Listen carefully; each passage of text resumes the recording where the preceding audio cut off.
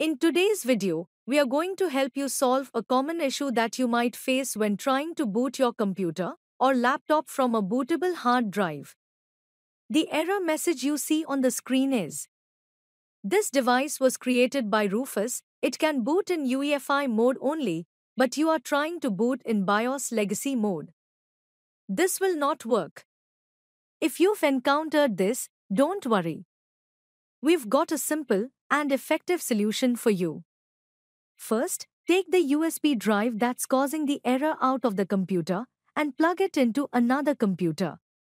From there, you'll need to download and run the latest version of Rufus tool. The download link is provided in the description below.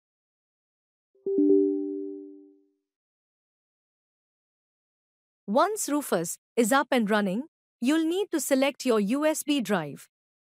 After that, under the boot selection menu, choose the option Disk or ISO image.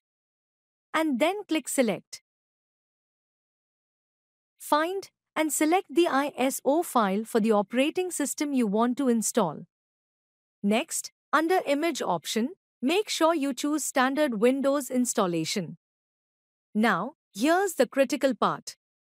You'll need to set the partition scheme to MBR. This is the key step to fixing the error. For the target system, select BIOS or UEFI CSM. You can leave the remaining settings as default. Once you have everything configured, click the Start button. If you see a pop-up window, just click OK to begin the process of creating your bootable USB.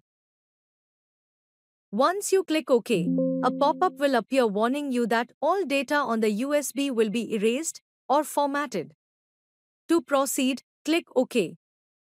Then the software will then begin copying files to the USB, which will take around 10 to 14 minutes to complete.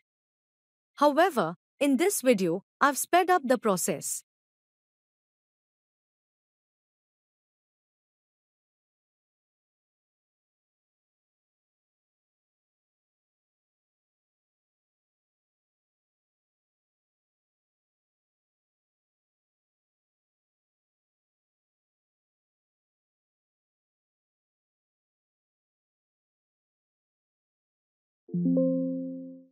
Once Rufus has finished making your USB bootable, close the program. Safely eject the USB drive and then plug it back into the original computer. Now restart the computer, and as it's booting up, press the key required to access the boot menu. In most cases, this will be F12, but it can vary depending on your system.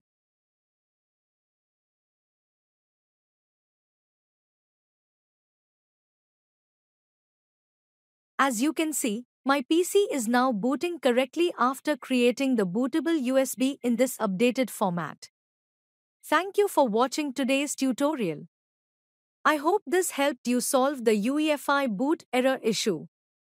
If you found this video helpful, please give it a thumbs up and consider subscribing to the channel for more tech tips, tutorials, and troubleshooting guides.